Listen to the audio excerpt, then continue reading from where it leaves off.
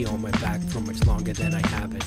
How did that have been a matter of arithmetic, since half my life been spent battling addiction shit? Somehow I grow accustomed to it. Now I know I must be stupid. Ow, oh no, I just coughed up some crusty fluid. What a waste, but blessed with good luck. If I could just replace it with something less destructive. Fought a lot to make a slip from this crisis. Instead I got caught in the grip of my vices. I'm risking my life, plus I'm poor and what for?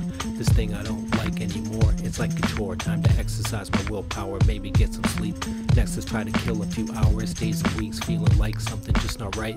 Shit is boring in the light, my excuse for a life is looking sorry, like a bored whore, just sore and fucking snoring. Mind warped like worn floorboards, been ignoring as divine signs define life with fine lines. Means we're all dying just one day at a time. It's the daily grind, wait up, waking up and making up. No more lies, behold the day through sober eyes, a cold and gray October sky, and that's alright. Just have to acclimate to normal life. I have to wait and make it through this tension. Take a break from my addictive personality.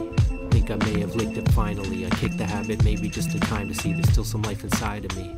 Might have died, but now I'm flying right, trying to contribute to society. I need some time alone, so I'm at home ignoring phone. As the past is shown, it's known I gotta reap what I've sown. So go back and listen then, cause this is when you know it's lack of discipline that does you in, and it's the end.